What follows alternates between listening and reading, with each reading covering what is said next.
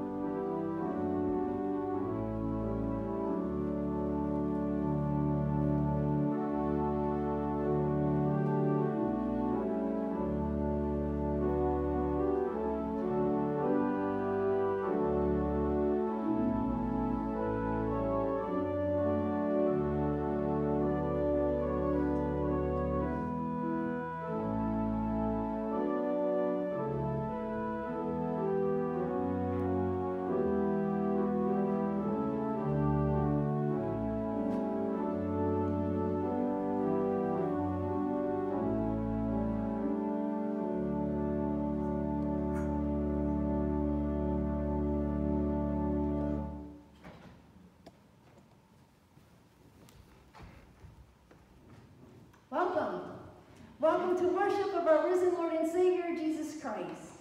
Please join me in our call to worship. This is the day the Lord has made. Let us rejoice and be glad in it. This is the day the Lord has made. Let us rejoice and be glad in it. This is the day the Lord has made. Let us rejoice and be glad in it. Will you pray with me, please? Father God, Lord, we come to you this day with grateful hearts for all that you have gifted us with, but most of all, God, for the gift of Jesus. We thank you, Lord, for that most precious gift that you have given to the entire world. Lord, as we worship you this day, fill our hearts with your Holy Spirit in such a way that we catch fire for Jesus. Help us, Lord, to be ignited with your love. Help us, Lord, to worship you in spirit and in truth. In Jesus' holy name, amen. You may be seated.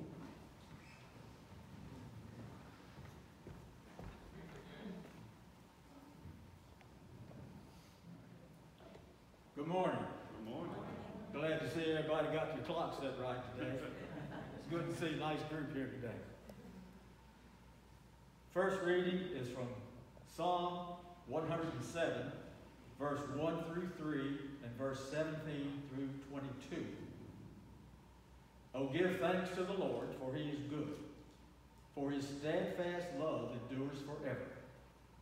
Let the redeemed of the Lord say so, those he redeemed from trouble and gathered in from the lands, from the east and from the west, and from the north and from the south. Some were sick through their sinful ways, and because of their iniquities endured affliction. They loathed any kind of food, and they drew near to the gates of death. Then they cried to the Lord in their trouble, and he saved them from their distress. He sent them out his word and healed them, and delivered them from destruction. Let them thank the Lord for his steadfast love, for his wonderful works to humankind. And let them offer thanksgiving sacrifices and tell of his deeds with songs of joy. The New Testament lesson this morning comes from Ephesians, 2nd chapter, verses 1 through 10.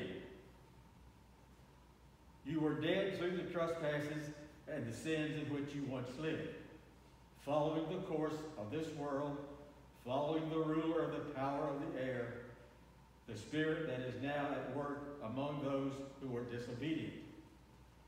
All of us once lived among them in passions of our flesh, following the desires of flesh and senses, and we were by nature children of wrath, like everyone else.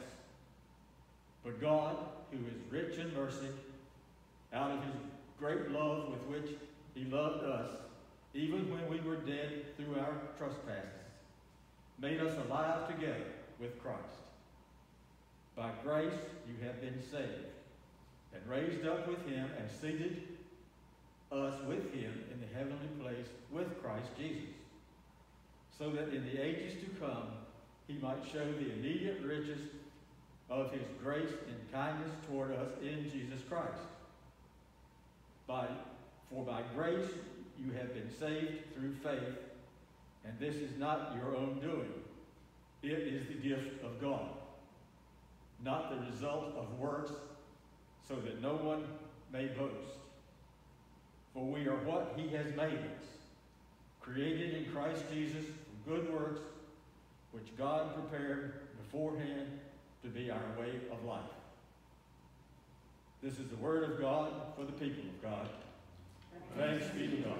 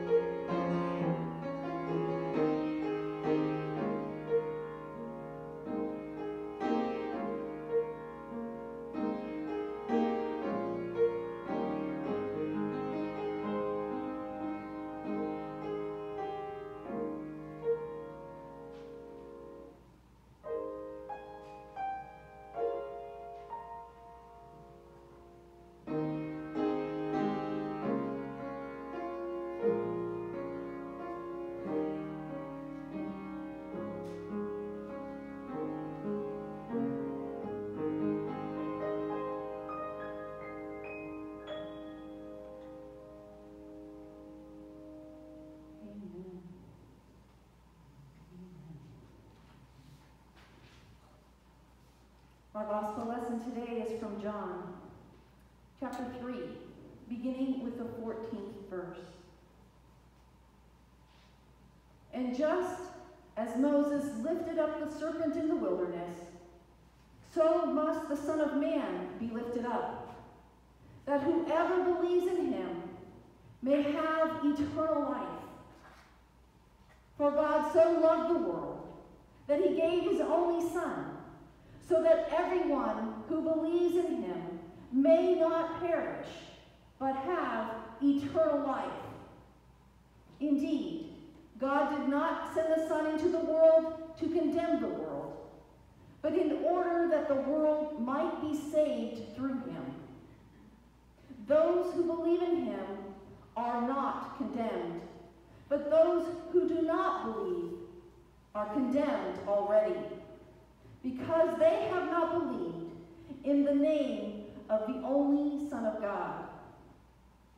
And this is the judgment, that the light has come into the world, and people love darkness rather than the light, because their deeds were evil.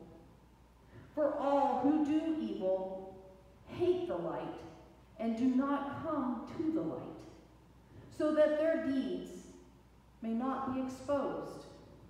But those who do what is true come to the light, so that they may be clearly seen that their deeds have been done in God.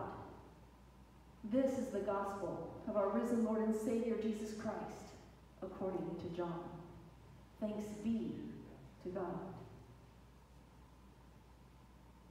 John 3:16, the most memorized verse of Scripture in the New Testament. I remember as a kid watching the World Series on television. Maybe you remember this. In the 70s, there would be signs throughout the stadium. And every once in a while, when the camera would pan around, someone would be holding up John 3:16. So when I was a kid, I was probably 12 years old maybe, I wanted to know what that meant, because a lot of the other signs just had the numbers of players. In 1979, Ron Guidry was pitching for the Yankees. He was a cousin, so I was really into that particular World Series. But, you know, you'd see the numbers of the players, but then there'd be this sign that would say John 3:16. Do y'all remember that? Do you remember seeing that on television? We don't get to see that anymore because of the pandemic, and we don't really get to see that anymore because they don't pan the crowd that might have that anymore. But the message is clear. As a young girl, I looked it up. I wanted to know what it meant. I wasn't 100% sure. But when I read the verse, for God so loved the world that he gave his only Son, that whoever believes in him may not perish, but have eternal life. So when I was a kid, I thought that meant eternal life when I'm dead. I'll live forever with God. Do you believe that? Yes. That's part of the gift, but that's just part of it. You see, it's for now, too. It's not for when we leave this earth that we will have eternal life. But if we choose Jesus now, we are given the gift of God's grace, of God's love, of his transforming identity of who we are in Christ Jesus. Where we are sinners, absolutely, but we have been forgiven, and we have been redeemed, and we have been reconciled to the most holy God, creator of everything seen and unseen. This beautiful gift that God has given to the entire world is just because God loves that much. It's unconditional, unfathomable to our finite human brains how much God's love is for us. That God would give his only Son so that all could be saved, so that all would not perish, and all would receive eternal life, so all would not be condemned on judgment. But here's the thing. We in our humanness and in our weakness and our love of the darkness over the light condemn ourselves. This is a self-judgment to the world when we do not believe that God so loved the world this much. Humanity loves darkness more than the light. We are okay being sinners more than we are okay not being. But God gives this precious gift. If we choose Jesus, the gift of the Holy Spirit is given to us in such a way that the light of Christ can be seen in our expressions, even with masks on. That the light of Christ can be seen shining from our eyes to the world around us in such a way that they want to know what's in you, that makes you different, that makes you joyful and peaceful and calm and without fear. What is your witness to the world around you? Do you use the word Jesus in your everyday conversation? Do you give God the glory and give God the praise, even in difficult circumstances? Do you choose joy over destruction in your life? Do you focus on the gifts that God has given you through Jesus Christ? Or just your circumstances that are beyond your control? Do you trust God with even the difficult times in your life, no matter what they are? Judgment has come when God has given his Son, and we condemn ourselves as a human race if we do not choose Jesus. Choose to believe this precious gift, the revelation of who God is in human form yet fully divine, the second person of the Trinity, Jesus Christ, our Lord. It talks about lightness and darkness, the two things that cannot coexist together. I understand if you were like 3 football fields away in the total darkness and you turn on a tiny match, the light will overcome that darkness no matter the distance. And this is what John is telling us that Jesus said to Nicodemus in the previous passage, when Nicodemus of the Sanhedrin wanted to know who Jesus was, wanted to learn from Jesus more, and under the cover of darkness, which is ironic, he saw and met the true light. And do you remember the words that Jesus said to Nicodemus? You must be born again. And do you also remember that Nicodemus didn't understand what that meant? He had in a physical image of what being born meant. How can I enter into my mother's womb again? How does that work? And that is not what Jesus was telling Nicodemus. You must have a spiritual rebirth where you choose Jesus, where you offer your life to Jesus. Remember, lose your life to save it. Let God's will reign in your life, in your mind, and in that greatest distance from here to here. Let God's will be your focus. And this particular passage, John 3:16, will mean something to you, will define who you are, and has done so for Christians for centuries. When people chose Jesus over the world we live in, they were transformed. In church, I'm here to tell you, it still happens today.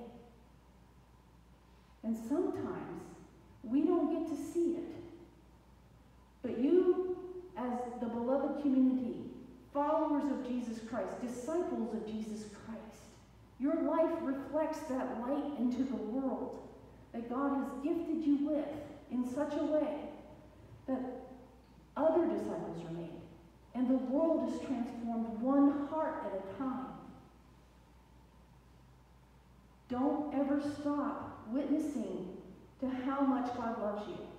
Don't ever stop your testimony to how much God loves all God created and how much it means to you that God has transformed your life in such a way that you are not condemned, that you are children of the light, that you walk in the light, and the darkness is dispelled because Jesus lives in you in such a way that when you enter out into the darkness of the world, the light goes with you.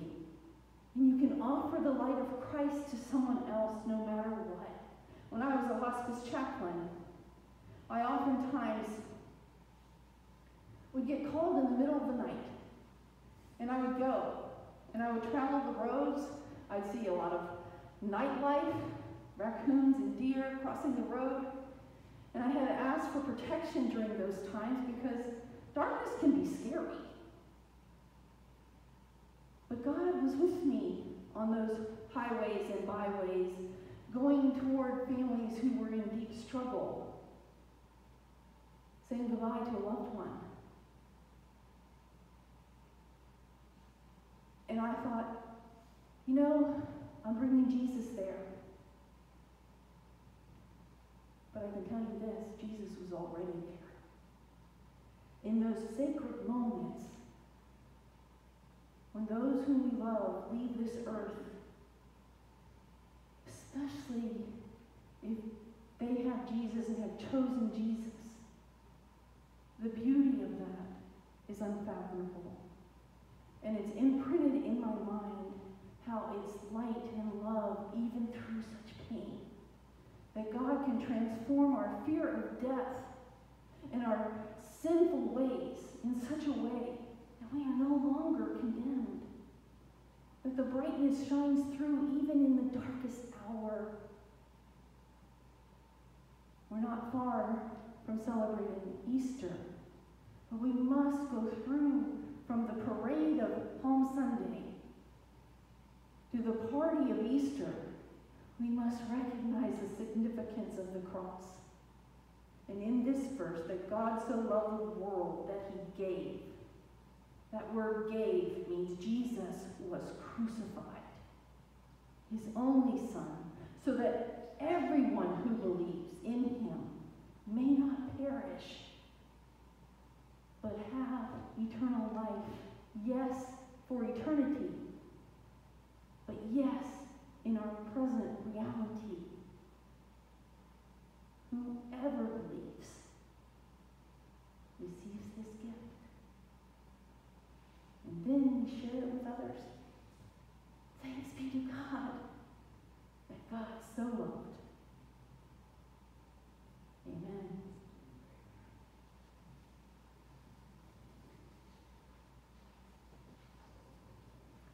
So church, I'm going to ask you to give your testimony as we proclaim what we believe. Did you realize when we proclaim through our affirmation of faith what we believe, we are testifying to God's great love? Let us do that together. It is found in your hymnal on page 881, if you'd like to follow along.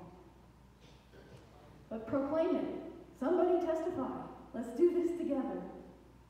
I believe in God the Father Almighty, maker of heaven and earth, and in Jesus Christ, his only Son, our Lord, who was conceived by the Holy Spirit, born of the Virgin Mary, suffered under Pontius Pilate, was crucified, dead, and buried.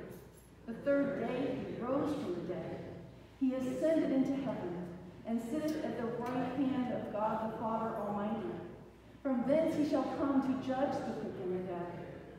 I believe in the Holy Spirit, the Holy Catholic Church, the communion of saints, the forgiveness of sins, the resurrection of the body, and life everlasting. Hallelujah! Love that. But we are sinners. Please pray with me our prayer of confession, found on page 890 in your hymnals. Let us pray. Most merciful God, we confess that we have sinned against you. I'll wait. Y'all need to pray too. I'll wait. 890 is the page. Let's pray. Most merciful God, we confess that we have sinned against you in thought, word, and deed, by what we have done, and by what we have left undone. We have not loved you with our whole heart. We have not loved our neighbors as ourselves. We are truly sorry, and we humbly repent. For the sake of your Son, Jesus Christ, have mercy on us and forgive us, that we may delight in your will and walk walk in your ways, to the glory of your name. Amen.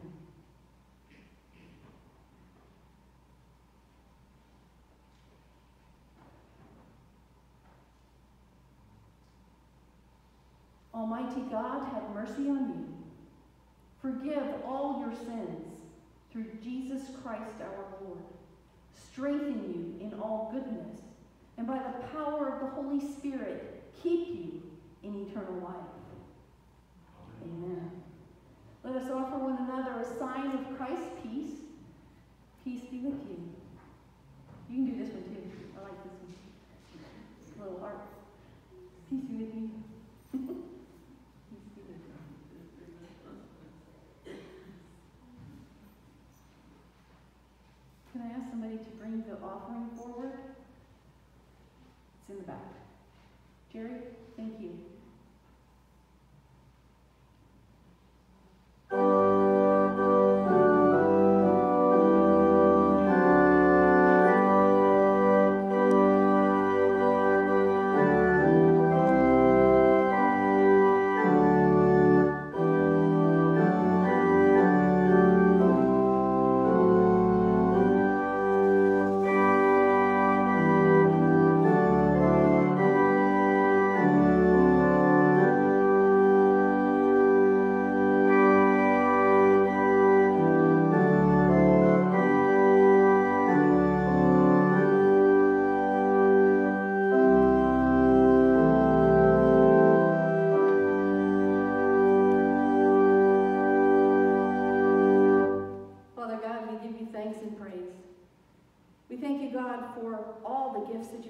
But mostly for the gift of your Son, Jesus Christ. We thank you, God, for the provision that we can give back to you of our resources, our time, our talent, our prayers, our service, and our witness.